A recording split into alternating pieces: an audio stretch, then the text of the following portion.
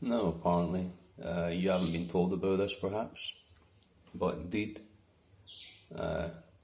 all the documents and the backing from Illuminati groups, even the Vatican,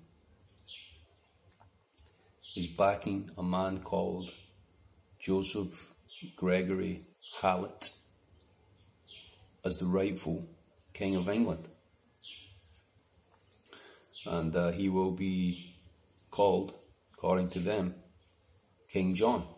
I believe King John III will be his title. And what's going on, you may ask?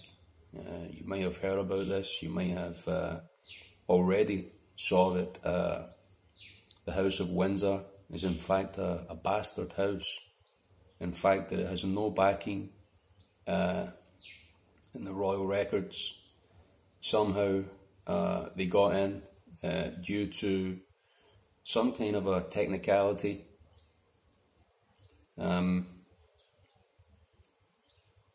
Back in, I think it was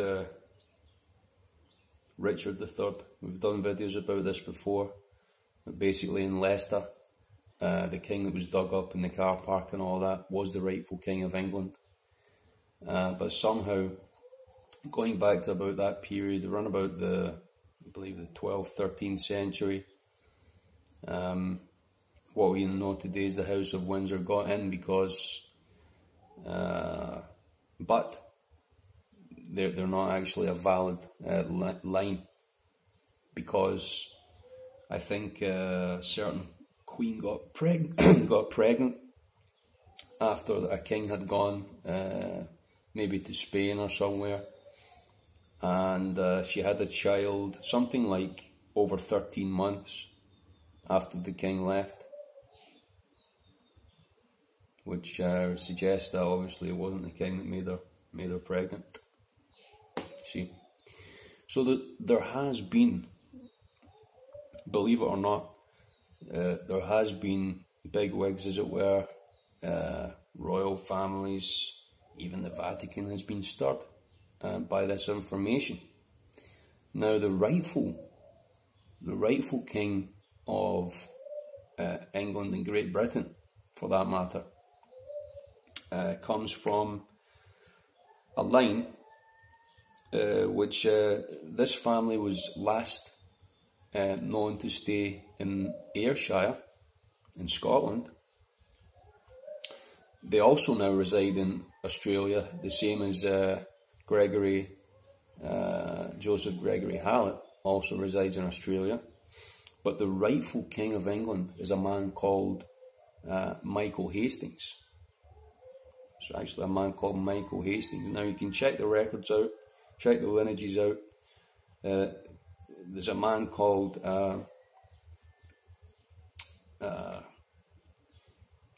the guy who played Baldric was Tony Robinson.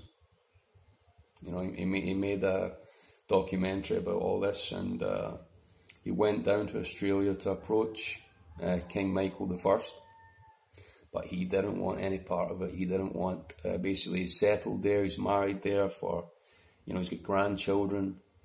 The guy just didn't want any part of it. Now you might ask, why would an Illuminati family like the Windsors be considered to be replaced?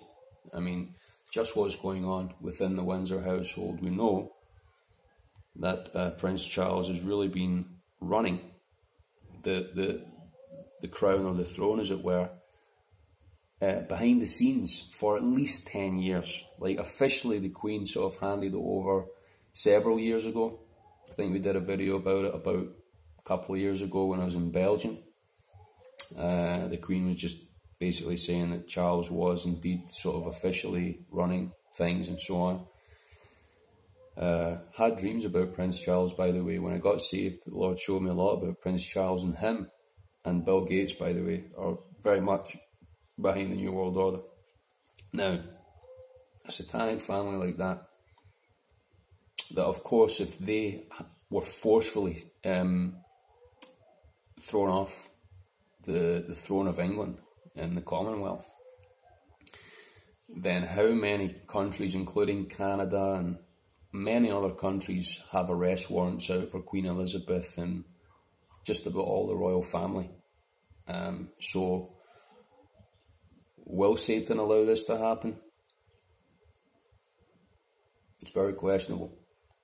I can see how perhaps they would want it to happen, because it would literally, they could perhaps even, you know, the popes and what have you, the Antichrist could control this little regional king. And I know that the Jesuits and so on control the throne of Great Britain. And there are other power factions that, obviously the Rothschilds, said to have been married into the House of Windsor. And it's them who are the real power behind the UK, so it doesn't really matter what puppet they put in there. But you can imagine overnight, all the head of state taking off the money because they want a cashless society. So in a lot of ways, you know, a new king of England would sort of benefit the cause of this new world order, cashless society, just pure regional power, where the 10 kings are the puppets of the Antichrist.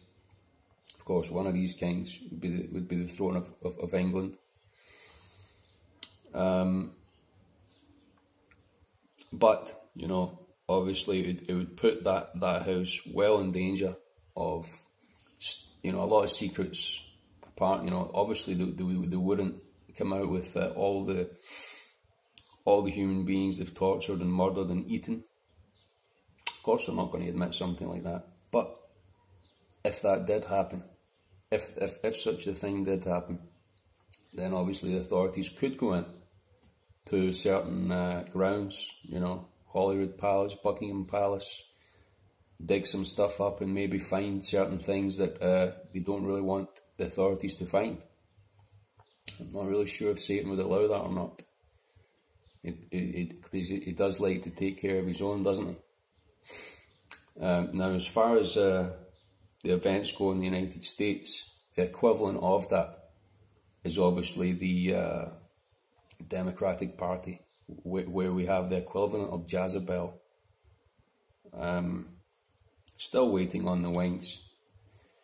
Reports of this woman. Now, I know when she was running for office the last time, Hillary Clinton, that, you know, she'd go off in little fits. People would wonder if it was her, and then they'd take pictures of her again, and her face would seem like she was an old woman, but when she was out in the public, her face was all smooth, almost like a teenage girl. Now, there's been reports that due to their satanic ties, that she was responsible for, in fact, murdering a teenage girl and using her face as a mask. And there's reports about that. I don't know if you've seen that, but literally ripped a girl's face off while she was still alive, drank the blood. And I'm not exaggerating, by the way. If you actually read the full report of what happened, it's almost like a demon just literally approached a young girl and demonically ripped her face off and somehow merged it into their own and drank the blood and watched the girl die all at the same time. If you actually read the report, it's more supernatural than the way I'm describing it. So what I'm saying is, does Hillary Clinton and does these families have the backing of Satan? Do they go up to some supernatural, wicked things to hold on to power? Of course they do. Now, also what we're seeing, a lot of people have been a little bit unimpressed with, as I say, unimpressed. You know that so far the President of the United States is one of the most successful in history, especially if you count the days that we're in and the impossible circumstances that they took over the presidency. He's financially, before the lockdown, the United States had made up I think certainly billions or even trillions of the deficit that Obama left behind. But if there's a push for the arrest of Clinton and Hillary Clinton, and because of the Benghazi thing and all the rest of it, if there's a serious inquiry, arrests actually happen, Obama's arrested, obviously the elite or the Illuminati and the powers that be will seriously push for, they will push very, very hard for a nuclear war. That's what will happen. That's what we're playing with, guys. We're literally fighting Satan's people. And the people that are fighting Satan's people themselves are far from perfect individuals. Far from perfect. Occasionally you hear some individuals on the other side, the satanic elite, you hear some of them repenting and coming to the Lord.